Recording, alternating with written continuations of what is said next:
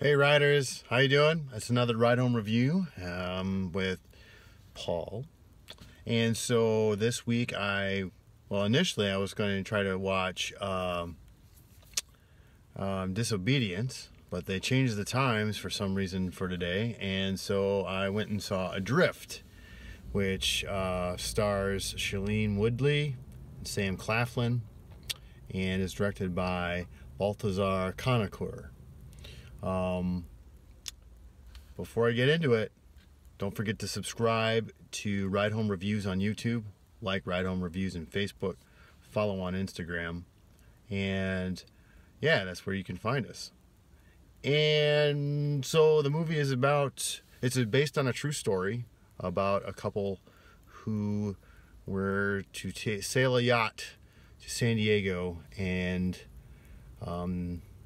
well, things go awry, and therefore you come up with the name of the film. What I liked about this movie was, first of all, the cinematography was insanely great. Really good shots of the sea. Really made it a character in some way, shape, or form. It just was really well put together, especially you know, for those areas in which Shailene Woodley's character just felt alone. So it was just gorgeous skies, gorgeous water.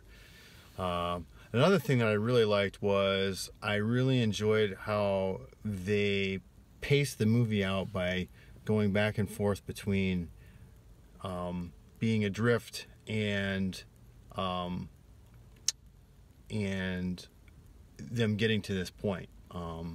The development of the couple and how they, just going back and forth. I liked how they did that. Now with that, I really felt that in the instances in which they were doing the courting of Richard and Tami, I just felt that the chemistry was a little off. I just didn't buy into their romance. It just didn't feel solid. And I mean, when you go fast forward to when they're adrift, it's a little better. You can feel that tension, or not tension, but that emotion a little bit better. But in the beginning stages, I felt that it just wasn't concrete. It just didn't have a believability to it, and it goes forward with the stories of their background and blah blah blah. And so but all in all, it was a decent movie. I don't really think you really need to see this at a theater. I mean, there's one scene that, obviously how they got to the point where they're adrift with the weather, but I really don't think that this is a film that you should feel like you need to see in a theater, because most of it is about taking it, being adrift and dealing with that. And however, the cinematography is really good. I gotta give them credit for that, especially out on the open sea, and just giving that feel of dread and hopelessness, because it's just so vast.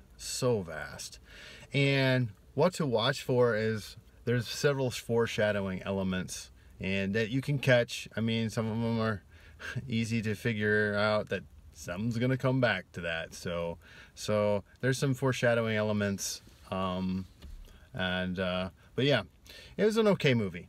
All in all, it was okay. I mean, I don't think that they were the strongest of actors for this role, but that's my opinion. Anyway, Adrift, there you have it. Don't forget to subscribe on YouTube, like on Facebook, follow on Instagram. Till next week, watch something cool. All right, see you later.